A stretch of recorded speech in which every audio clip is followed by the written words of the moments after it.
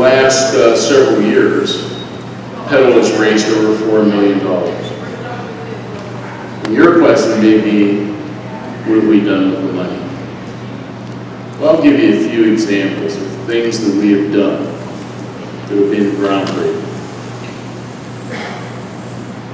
We've invested in 30 different investigators. Actually, some of them are here in the audience.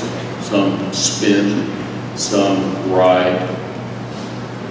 But these 30 projects have developed new vaccines in melanoma, new vaccines in breast cancer, genomic application of developing individualized treatments in leukemia.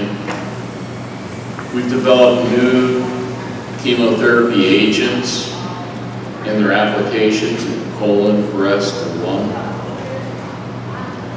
And all that's been made possible by the investment that Petal causes me.